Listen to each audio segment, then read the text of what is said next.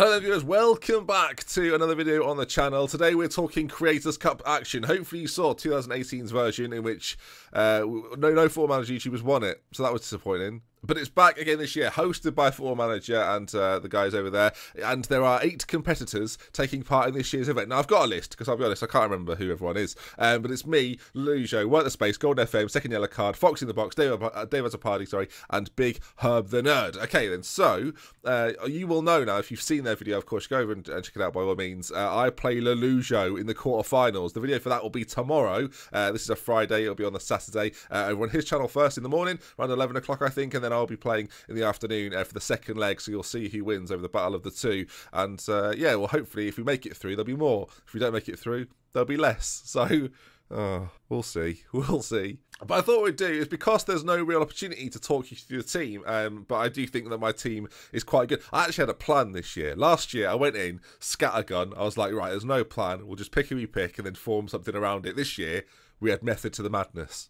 So, this is the squad that I managed to pick myself. We had a £500 million budget with 5 grand on the line. So I thought this year, let's take it seriously. Last year, of course, I went out in the semi-finals to him as a party. He slapped me up all over the place. So you can see, straight away, a plan was formed and a system has been built. I'll show you the system afterwards. But if we sort our team then by player value, these are similar to what they were in the draft. They're not identical, I don't think, but they're very, very close. You can see big money was spent then. Kylian Mbappe, Douglas Costa, Virgil van Dijk. They were the big 3 that were pivotal to the way we play. I actually wanted, I'll say this, I actually wanted Gareth Bale, who frustratingly plays for Lelusion. So we'll be playing against Bale tomorrow.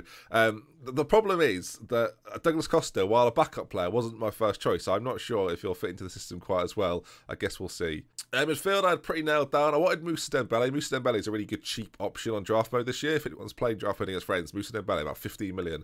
Well worth the money. But you can see our midfield there as well. Jorginho, Allen, Fekir and Fabinho, that's sort of the 3. They were our next 4 most expensive players, weirdly enough. I thought we'll get a very strong midfield to sit in the centre there. And then we'll focus on some of the other defensive areas, goalkeepers, later on. As we move towards them, you can see Cancelo is there. Of course, the Juventus player. Handanovic is my goalkeeper. Olivier Giroud, my front man, my target man. You'll see why in just a moment. Andy Robertson at left back. Thiago Silva. So we've already got a back 2. If I switch it around a little bit, you can see back 2 now. Thiago Silva, Virgil van Dijk. That is what you're talking about. With headers being such a pivotal point of this year's game, with corners being so influential, I figured that would probably be a good option to have. Andy Robertson, I genuinely think, is one of the best left backs on the game. I think he's very, very good. Him and Trent Alexander-Arnold, who's another player that I would have really loved to have in my side. I think Herb got him in the end, but yeah, I'd have loved to have had him in my side. So Andy Robertson at left back. I say Cancelo at right back, a very capable right back. Defensively, not fantastic, but going forward, great crossing ability, very good on the ball. And in the system that we play, I don't really mind if they're defensively really solid. Although, when you see my system, that sort of contradicts itself. I mentioned it before, Handanovic will be in goal. Very, very solid. 20 reflexes. One of the only goalkeepers on the game with 20 reflexes. 16 handling. Great one-on-ones. Just an all-round solid goalkeeper. 34 years of age. Age is no barrier to a man like Samir Handanovic, who I think is a superb goalkeeper. David Ospina is in as well. I've used David Ospina in my Brescia tactic on my stream. So if you've been watching the stream, David Ospina, that was for you, stream. I hope you enjoy that. He wasn't the only one either. It's worth noting that Tim Sparv made it into my team for similar reasons. Was very, very cheap as a player and an option to bring in. Cost me barely anything, but can play the anchorman role really well. And for those that have now watched the Brescia save, you know exactly where this is going, I think. But we'll continue down the line. Of course, with Giroud, I wanted players that were similar to Olivier Giroud. So Llorente was brought in. I've got to say, though, having played against Giroud quite a few times in Italy, because he moved to Lazio in my save, he's very, very good, like ridiculously good. Too good, if anything. So I thought, that's the man I need in my side. So he's going to be my target man. And let's look, we've gone through this. Fine. Milan Barros was 500k. Milan Barros is surprisingly good on the game. Considering he's 36, it feels like he should be 45, viewers. I agree with you. But yeah, 13 pace, 13 acceleration, agility and balance still over the 10 mark, which is pretty good. 17 composure, 14 off the ball, 15 finishing, 15 first touch. I think he's not too bad. His work rate isn't the best anymore. Admittedly, he stands there and just shoots, but he's not a bad option to have. Similarly with Layun, actually, although not an older player, can play left back and right back, hence he was brought in, but isn't likely to start for me in any of the games unless injury hits or suspension. So this then is the system that we're likely to play. I can quick pick it because I know it'll pick the exact team that I would like. This is what I had in mind when I was formulating my plan. I've not even touched on the fact Kylian Mbappe is the star of the side, really. So quick on the counter-attack. And we play quite a cautious style. Again, if you've been watching the stream, you will know all about this. The tactic basically is a counter-attacking, very direct style of play, which really stops opponents from scoring. Our main aim in this tournament, viewers, is to frustrate the life out of the other people playing. What my theory was that I don't really care if I bought really good forwards. So like Giroud, Mbappe and Costa, while very good, aren't like the best cream of the crop players, although some of them are available to me. My plan was, everyone's going to have good attacking teams. So what I'll do is I'll play defensively with a really solid core in the centre. Like that four or five there. Silva, Van Dijk, Fabinho, Allen and Jorginho. That is a bit of a wall to get past. If you've got really creative players in the middle, we've got pace out wide on either side. So if you've got I know the likes of Neymar and Bale are in Kev's side.